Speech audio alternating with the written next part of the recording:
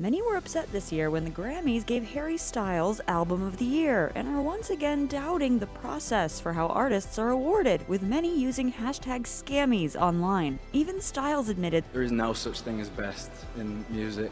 The voters, who are artists, producers, and musicians that make up the Recording Academy, cast ballots in 87 categories based on their specialties, but then everyone gets to vote for the 4 biggest awards. Some voters have even admitted that they don't listen to all the music they're supposed to before casting their ballots. NPR says that this lets older, whiter, and more traditional perspectives win out, which perhaps explains why 73-year-old singer Bonnie Raitt won Song of the Year over artists like Taylor Swift's All Too Well. In 2021, the Grammys changed their process to eliminate anonymous nominating committees after backlash from The Weeknd, who didn't receive any nominations that year. But with Beyoncé's Best Album snubbed, the changes don't seem to be enough to convince viewers awards are given out fairly.